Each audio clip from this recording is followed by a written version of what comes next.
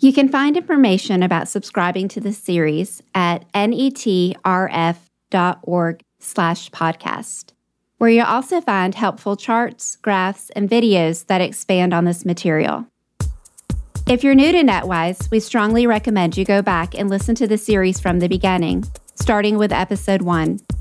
It will give you a solid grounding in the basics of neuroendocrine tumors and how they're treated.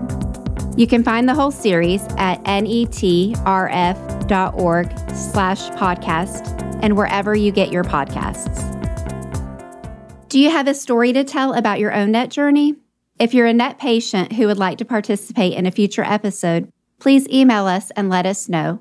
podcast@netrf.org. Welcome to NETWise. This is a podcast for neuroendocrine cancer patients and their caregivers that presents expert information and patient perspectives. My name is Jessica Thomas, Director of Patient Education at the Neuroendocrine Tumor Research Foundation. We here at NETRF are committed to always presenting the most current, timely, and credible information about NETs and NET care.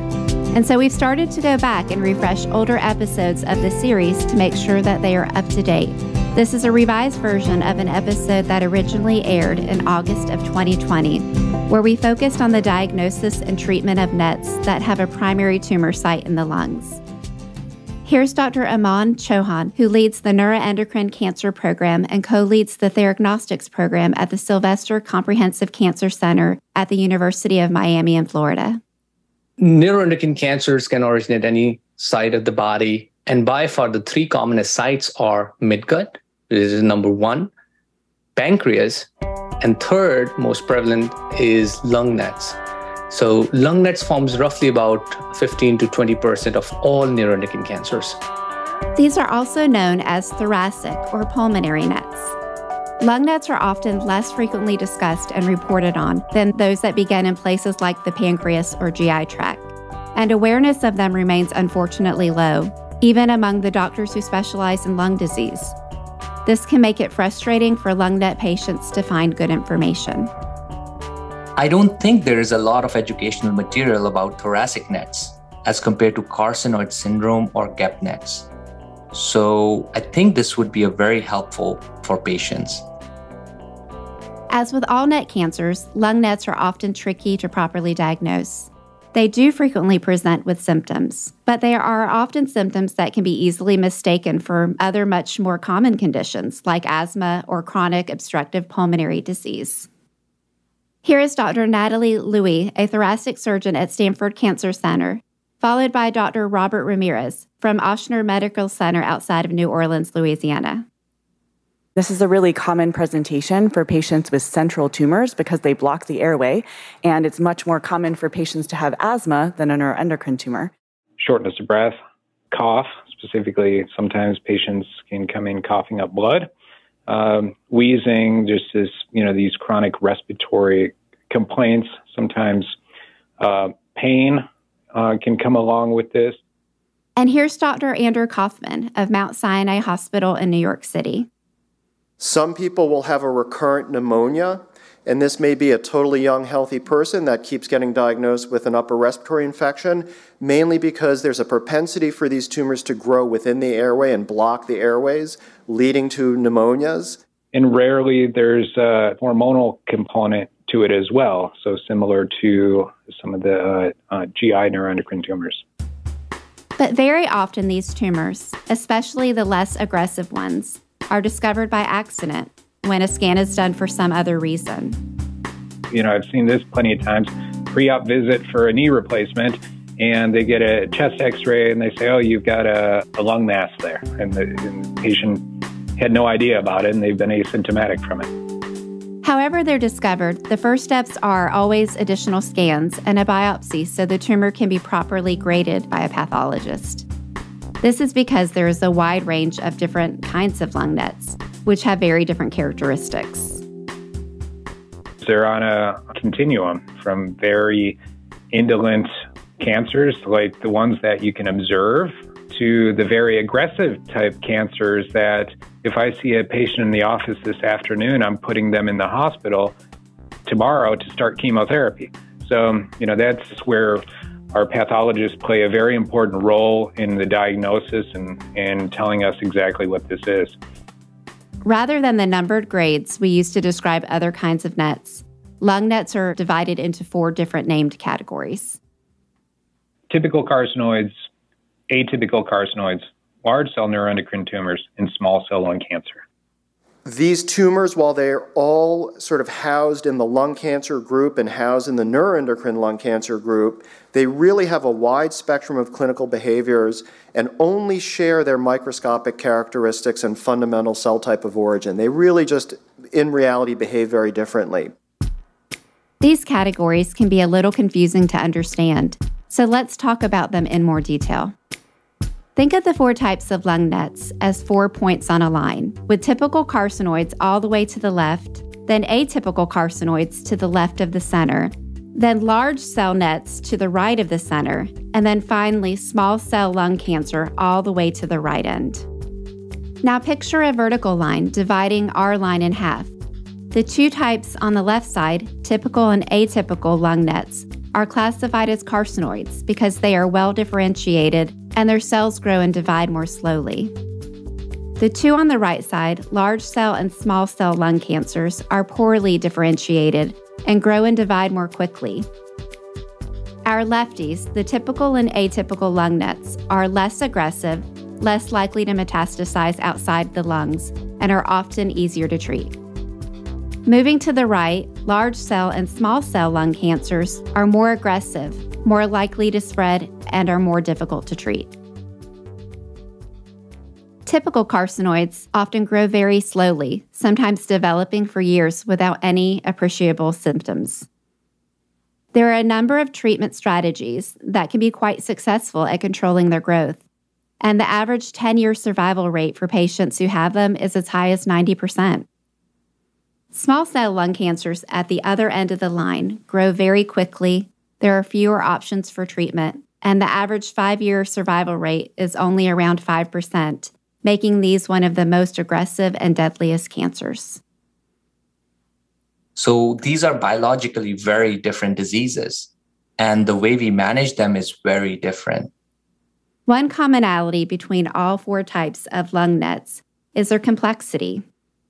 Lung NETs are best treated by a multidisciplinary team with experts in oncology, surgery, pathology, endocrinology, and radiology, all weighing in to help determine the best course of care. Let's look at some of the treatment strategies a care team might recommend for each of the 4 types of lung NETs. In typical and atypical carcinoids, particularly the ones that haven't metastasized outside of the chest, the first and best treatment is often surgery. If patients diagnosed in early stage, a curative surgical resection can get rid of the disease in most of the patients. So there are patients who are cured. This is not possible in all lung NET patients, though, even all those with typical carcinoid. We generally operate for localized or locoregional disease that can be completely resected, and that means that the tumor is confined to the lung and the thoracic lymph nodes on the same side as the tumor. Before surgery, a series of scans and tests are required to make sure the extent of the disease is properly understood. I just had a patient the other day, and it looked like this was an operable candidate with localized disease, but then when we got the gallium, this showed that the patient had distant disease. So then your treatment algorithm changes a bit. Patients obviously have to be good surgical candidates as well, so we check their functional status. We check pulmonary function tests to see how healthy their lungs are and make sure that patients won't be short of breath or require oxygen after we've removed a portion of their lung. We check their heart, if appropriate, and we always recommend smoking cessation. Now, what type of surgery depends on the size of lung net, the location of the lung net.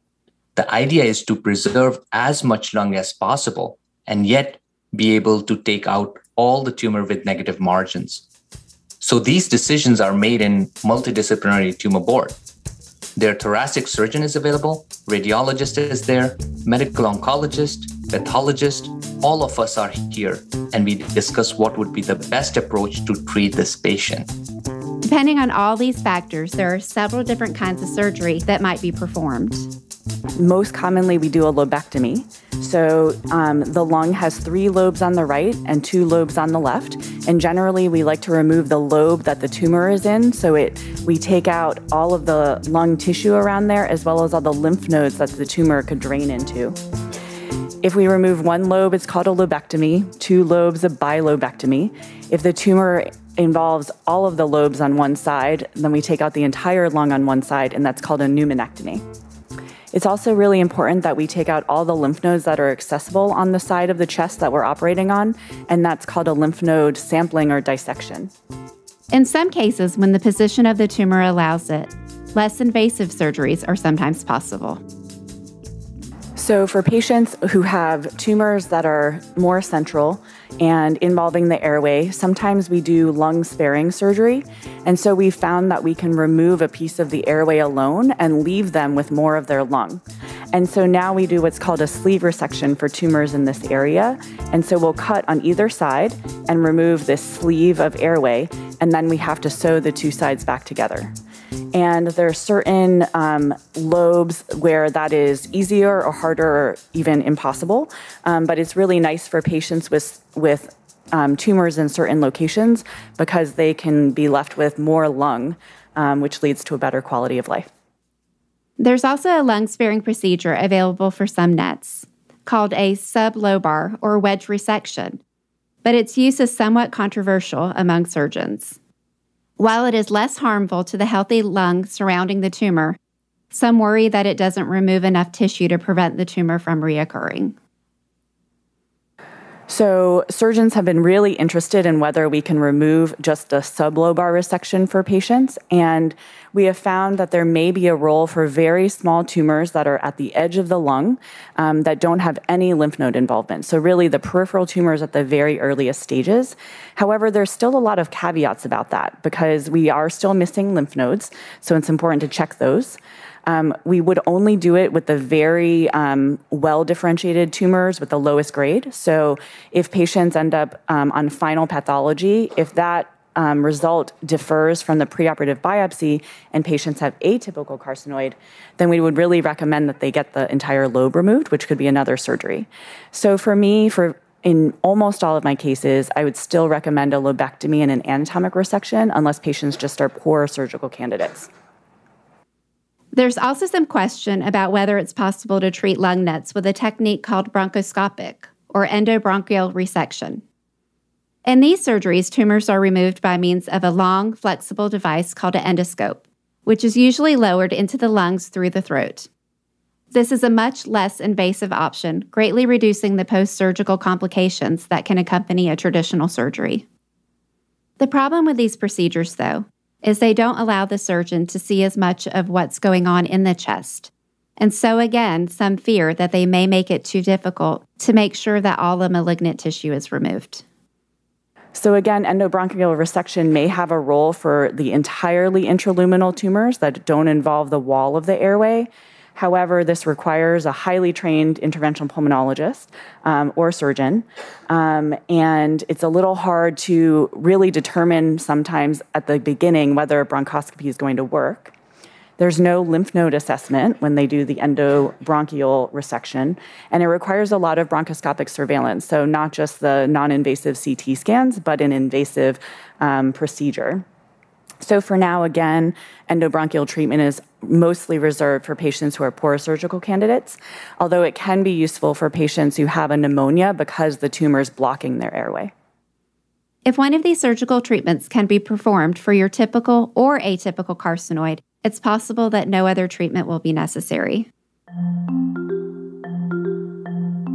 My name is Dave Bjork, and I live in Georgetown, Massachusetts, which is just north of Boston. I'm married and have 3 kids, and I was diagnosed in 1998. I'm 58. So I was 37 years old at the time, non-smoker, very active. My kids were very young at the time. They were 5, 3, and 1 years old, my 3 boys. It came as quite a shock to me. I actually had pneumonia. And they put on antibiotics and, kind of went on my way. And then it was about 6 months later, I got sick again and went back in. And once again, I was diagnosed with pneumonia. And my doctor at the time, his response was, You work a lot of hours, you have 3 young kids, you're exposed to a lot of stuff, yada, yada, you get run down. And, my wife being a nurse, she was like, that just doesn't make sense because, you shouldn't get pneumonia. But I was fortunate because this second time that I got pneumonia, the radiologist noticed that the infection was in the same spot. And so he sent a note suggesting to my primary care doctor that I get a CAT scan to further investigate. And that's when they found out that I had a tumor in my lung, and that was what was causing the infection because there was a blockage in my lobe. When I got the phone call from my doctor, that's what I often talk about, I often write about. And I remember that night because I was out, it was a going away party for a friend who was leaving the job. And we met at a restaurant and I got the phone call. And I remember it was cold. I remember it was freezing cold. And he said, Dave, you have a tumor, you have cancer, and you need to come see me. And those words were like, oh my God, that night was just awful. And that's what people talk about. That's that emotional part of when it all becomes a reality. It's just like, holy moly, I have cancer, and that's that, you hear that C word, and it changes your life forever. It really does. And being the age that I was, with my kids being so small, that, I knew that they probably weren't even going to be old enough to really grasp what was happening, and the impact it was going to have on our family. It was terrible.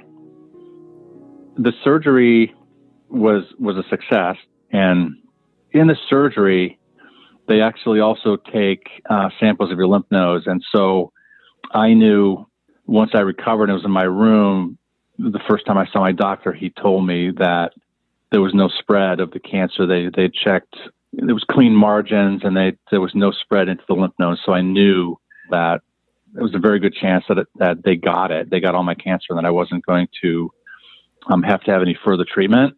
The only thing I had to do was go back in 6 months for a bronchoscopy, which is a test under full anesthesia again, where they go back in and with a scope to look at things and make sure everything's okay and there's no presence of cancer and whatnot.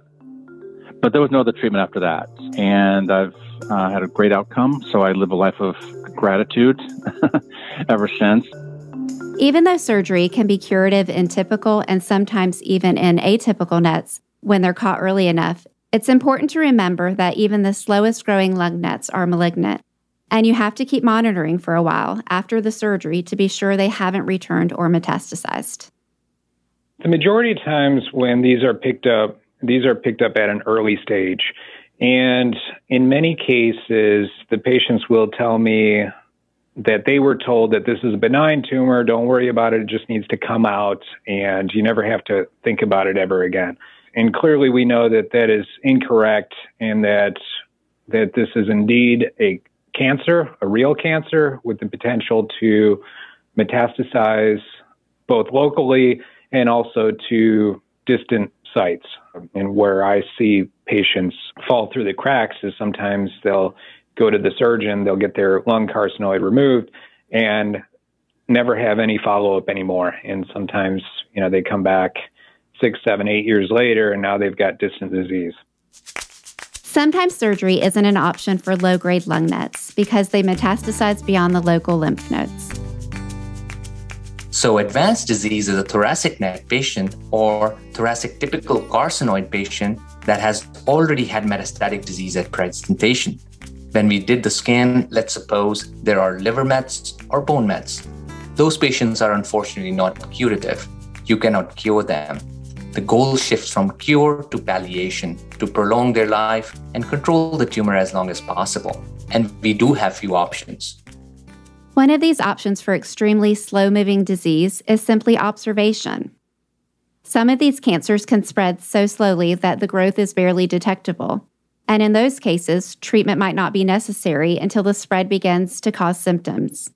This is often referred to as watchful waiting or watchful learning.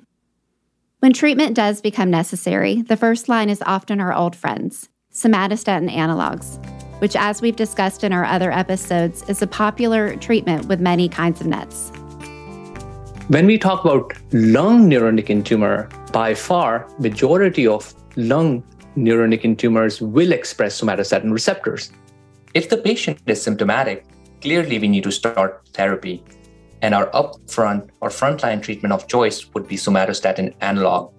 And both octreotide and lanreotide are used in common practice, which are long-acting form of somatostatin analog once a month. And they work quite well. Somatostatin analogs can also be useful in the treatment of a very rare NET-related condition known as DIPNECH. It stands for diffuse idiopathic pulmonary neuroendocrine cell hyperplasia. So it's a mouthful, which is why we call it DIPNECH. DIPNECH is a condition that causes the development of many small benign growths in the neuroendocrine cells in the lungs. These are not themselves cancerous, but seem to create a tendency for NETs to develop down the line. DIPNECH can cause uncomfortable symptoms, though, which often resembles severe asthma. And recent research shows that these symptoms can be alleviated by taking somatostatin analogs. What we have learned and what Aman and I described back in 2015 is a series of patients who had benefit with somatostatin analogs. And it's not so much that it, as far as we know, slow the progression of this, but helps out with the symptoms, primarily with cough. Something interesting is that both of these are what is known as off-label uses of somatostatin analogs, meaning these medications have not been approved by the FDA for the treatment of either DIPNECH or typical lung carcinoids. Unfortunately, it's quite common with rare conditions that there just haven't been enough studies to secure official approval. So just because something's not FDA approved per se for a specific type of cancer doesn't mean that we can't use it. So for instance, the somatostatin analogs, these are not FDA approved for neuroendocrine tumors of the lung, but there is lots of data to suggest benefit. There was a recent effort to gain FDA approval for the use of somatostatin analogs in lung NETs, but unfortunately it was not completed because not enough patients enrolled in the clinical trial. And this was a worldwide study called the DIPNECH trial that accrued over a course of, I believe, 2 to 3 years. But it was stopped, I believe, in 2018 because they were a long way away from their accrual goal. And that data has yet to come out in publication. So, what they did accrue and how those patients have done. So we have to rely on some of the retrospective data. Nevertheless, there's enough retrospective and anecdotal evidence to make somatostatin analogs a preferred treatment choice for lung NETs for many oncologists. When tumors progress further, there are other options. One of these is the only drug currently FDA approved for lung NETs, the mTOR inhibitor everolimus, which goes under the brand name Afinitor. Most people tolerate this medicine pretty well, but I tell people this is not going to make their cancer go away. It's unlikely to make it shrink, but it's certainly, the hope is that with this treatment that we will stop it from growing. And I've had patients on this treatment for a long duration, but at the same time, we always have to think about, all right, well, what else is next? What else do we have? Chemotherapy options like capecitabine and temozolomide or CAP-TEM combination may be a second or third line option, and many clinicians are very excited about the possibilities for nuclear medicine treatments such as PRRT. I'm really excited about the work currently being done by Dr. Tom Hope from UCSF. He's one of the thought leaders in nuclear medicine and neuroendocrine tumor field. And he's currently the national PI on this cooperative group study, which is funded by NCI and is available at various cancer centers throughout the US. This is one of the first studies which will be studying use of lutetium-177 dotatate prospectively in lung NETs patients, which are positive for somatostatin receptors. I think this study is very pivotal in helping us advance treatment options for our lung NET patients. The next two kinds of lung NETs, atypical carcinoids and large cell neuroendocrine tumors, are very rare and less well understood, and so their course of treatment is less well defined. Atypical carcinoids are more aggressive than typical carcinoids, and they metastasize faster and more frequently, but there is a wide variety within that designation. Exactly how aggressive they are is measured by something called the mitotic index, which describes how quickly cancer cells multiply. Atypical carcinoids with a lower score on the mitotic index are treated in a very similar way as typical carcinoids. If they have not metastasized, surgery is an option. And if they have, familiar NET treatments like somatostatin analogs, mTOR inhibitors, and PRRT might be used. Treatment for more fast-growing atypical carcinoids is more likely to involve options like radiation and chemotherapy.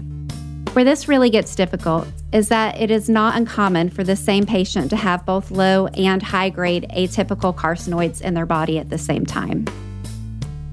These are a little tricky cancers.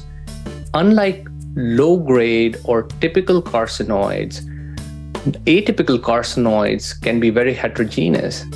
Not all the cancer cells, even in the same patients, are similar.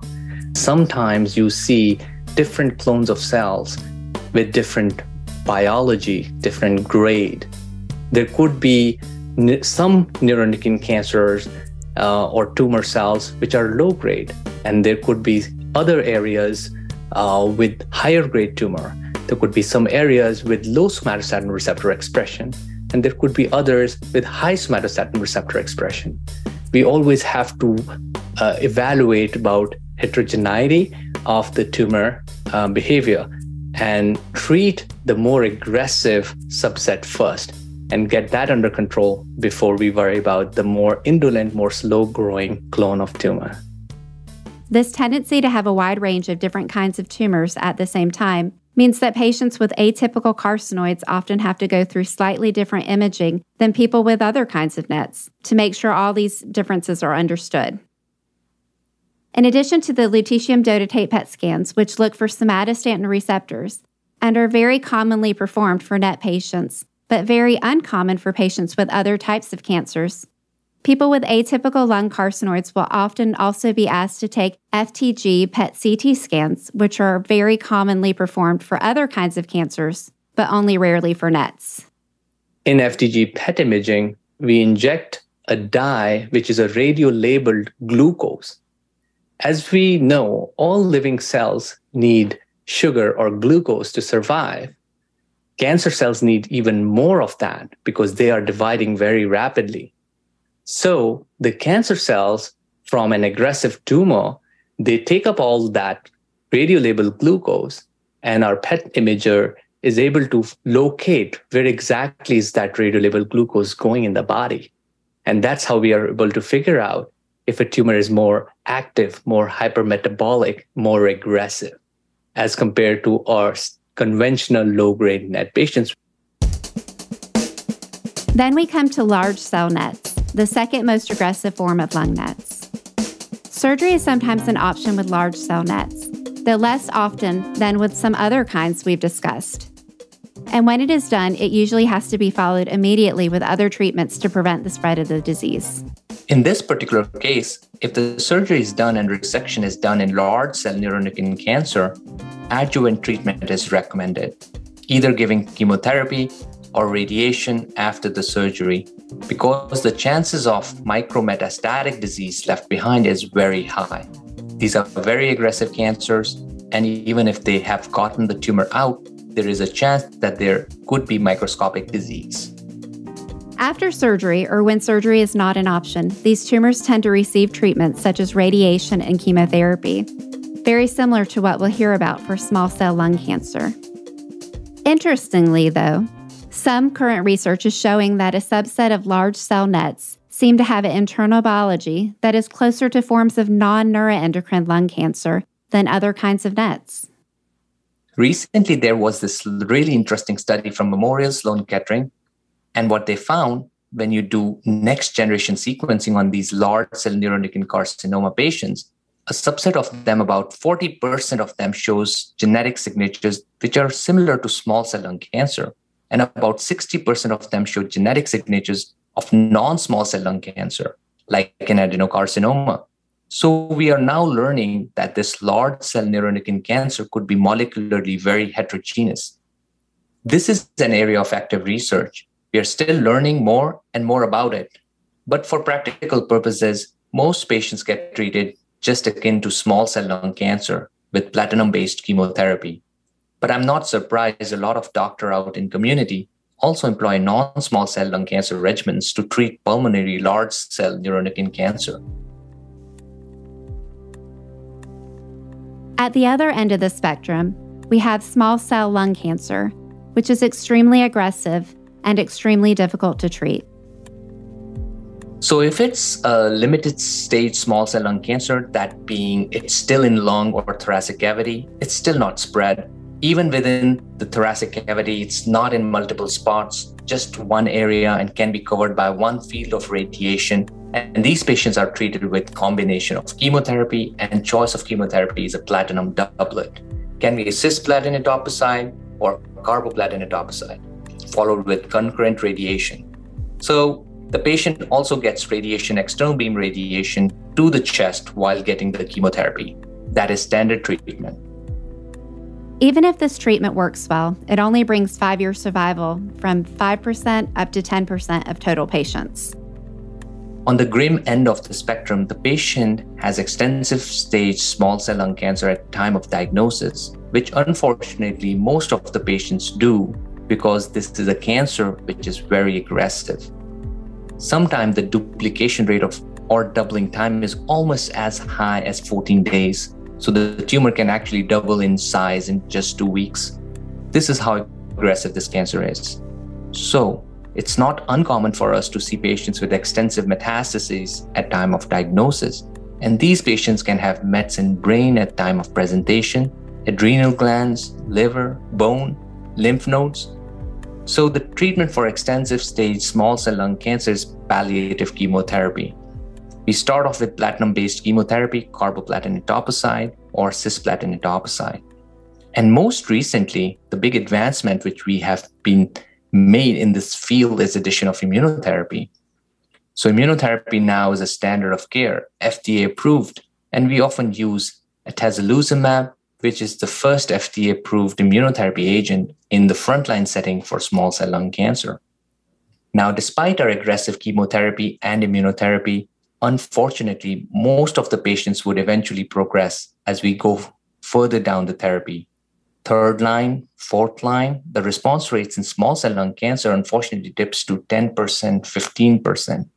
So chemotherapies often don't work. Cancer becomes much more resistant, and patients, of course, have a rapid decline in performance status, cannot tolerate more chemotherapy. So overall survival in metastatic small cell lung cancer is unfortunately 1 to 1.5 years even today. So this is an area of unmet need, and it's called a recalcitrant cancer because we haven't really made a major advancement in small cell lung cancer in the last 30 years. There is, however, new research into a form of immunotherapy that may open up new treatment options for this dangerous kind of cancer. In last several years, we have really expanded our understanding of the underlying mechanism, the molecular biology, and genetics of the cancers, including neuroendocrine cancers. Recently, what we have uncovered that a particular pathway called Notch pathway is heavily expressed in high-grade neuroendocrine cancers. One of the receptors for this Notch pathway is called DLL3. This seems to be heavily expressed in all varieties of high-grade neuroendocrine cancers. One of the reasons why certain tumor types grows uncontrollably is because our immune system is not able to recognize these cancers, which is foreign to the host. And since immune system cannot recognize them, they continue to grow uncontrolled. However, with the help of bispecific T-cell engager or BiTEs, we are making our immune system come closer to the tumor cells and really inducing that immune damage to the cancer, or at least that's the hypothesis. So one end of this antibody attaches to the T cells, which are the immune cells of the body, and the other end of the antibody attaches to the tumor cells via a targeting antibody like DLL3 antibody in this particular case. So it's really catching all the immune cells and bringing them closer to the tumor and making them inflame the tumor, kill the tumor in that sense.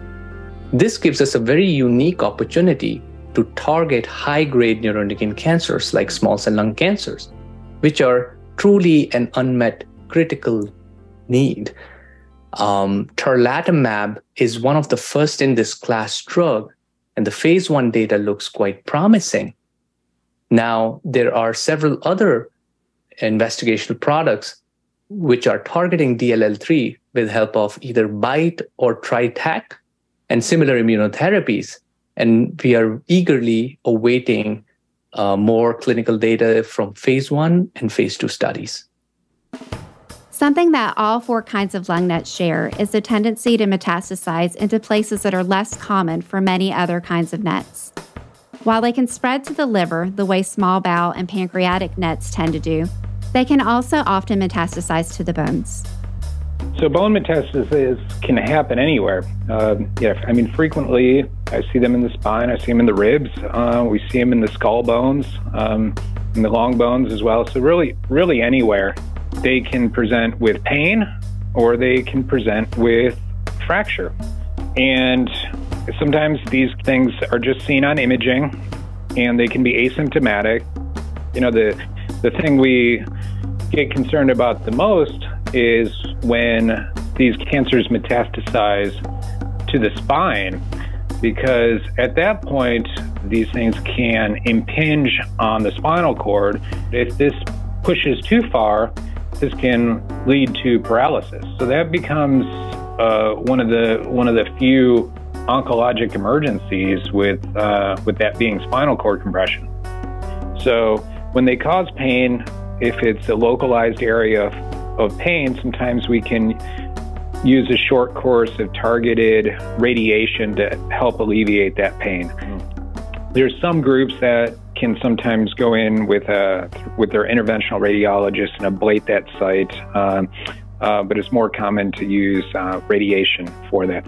The other agents that we use to help treat bone metastasis are those that help prevent that bone from breaking. So there's a couple different medicines, zoledronic acid and also a medicine called denosumab, which are both useful to try to help prevent these types of events. The aggressive small cell and large cell neuroendocrine lung tumors can also metastasize to the brain. With the higher grade cancers, we look for this. We know that there's a high risk of this disease going to the brain. So right at the initial diagnosis, we always get an MRI of the brain to look for this. In the lower grade tumors, it's uncommon, so we don't look for it unless there's symptoms. So symptoms including headache, visual changes, if there's any focal weakness, certainly if there's been a seizure. I had a patient just about a month ago who developed symptoms of having a stroke, and we sent her for an MRI. And I was expecting her to have a stroke just based on the symptoms, but it turned out it was a brain metastasis. So when someone has brain metastasis, in many cases, the initial problem is swelling of the area around that particular brain met. You know, it's an irritant to that tissue. So we initially start some steroids to help bring that swelling down. If the patient has had a seizure associated with this, we'll put them on anti-seizure medication. Now, the treatment of it really depends on where it is and how big it is and if there's more than one. If there's one or sometimes more than one that are in desirable locations where they can be taken out, we send these patients to the neurosurgeon and who takes them out. The other option for treatment with this is targeted radiation, where we can actually give this patient very focused radiation that kills off that spot in the brain. Because lung nets are a small subset of what is already a relatively uncommon cancer, the other thing all 4 kinds have in common is that there is still a lot to learn about them and how they behave. But research is being done. Just a few weeks before this podcast was released, and the first week of June of 2023, Dr. Chauhan attended a conference called ASCO, the American Society of Clinical Oncology, where results from several promising early-stage research studies were presented. ASCO 2023 was probably the largest gathering of oncologists throughout the world. And we did see that there were some notable advancements in thoracic oncology field, especially neuroendocrine cancers, and in particular, high-grade neuroendocrine cancers like small cell lung cancers. There were some key phase 1 and early phase lab studies which do throw some light on what's going to come in the near future and looks very, very promising. One of those targets is DLL3. Another interesting study is looking at a biomarker called GD2, which is heavily expressed in high-grade neuroendocrine cancers like small cell lung cancers. Another promising target, which looked very exciting and builds on very interesting science, is SEZ6. It's an AbbVie compound, and the investigator presented the phase 1 data with very promising safety profile as well as early efficacy data. So these are some of the novel compounds in development which might be transformative for our high-grade neuroendocrine cancer patients. Besides that, some late phase studies were also reported, especially the randomized phase 2 study by Dr. Karim, looking into PARP inhibition and immune checkpoint inhibitor as a frontline maintenance in extensive stage small cell lung cancer. And there seems to be some benefit of the combination PARP inhibition and immune checkpoint inhibitor in bioselected patients who have Schlafen-11 mutation. So the whole field is definitely moving towards biomarker-driven studies, which is excellent for our patients because we want to move away from one-size-fit-all approach. We have to tailor treatment towards the individual tumor genetics and an individual patient needs. So overall, very, very promising early phase studies reported at ASCO 2023. And I think future is bright for high-grade neuroendocrine cancer, thoracic subset. It's only through the participation of motivated lung net patients that this research continues and our understanding of these nets continue to grow. So please, if you or someone you know is currently living with a lung net, find a doctor who specializes in lung nets. Seek out research studies and clinical trials that are enrolling patients like you, and be a vocal part of the larger net community. Together, we will continue to improve our understanding of lung nets and support the development of improved treatments.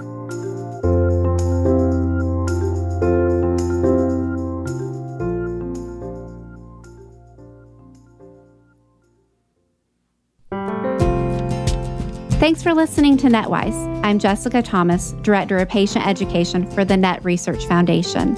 Our production partner for this series is Citizen Race Car. This episode was produced by David Hoffman, who did the original post-production and co-wrote the original episode with Laren Hyder. Post-production of this revision by Jose Miguel Baez. Production manager Gabriela Montequin. It was made possible by the generous support of Ipsen, Tercera Therapeutics, and Novartis. If you would like to join NetRF in our mission to fund research for net cancer or help support educational programs like this NetWise podcast, please go to netrf.org/donate. This is a production of the Neuroendocrine Tumor Research Foundation. We're committed to improving the lives of patients, families, and caregivers affected by neuroendocrine cancer by funding research to discover cures and more effective treatments and providing information and educational resources. Please visit us at netrf.org. This podcast is not intended as and shall not be relied upon as medical advice. The Neuroendocrine Tumor Research Foundation encourages all listeners to discuss any scientific information found here with their personal oncologist, physician, and/or appropriate qualified health professional.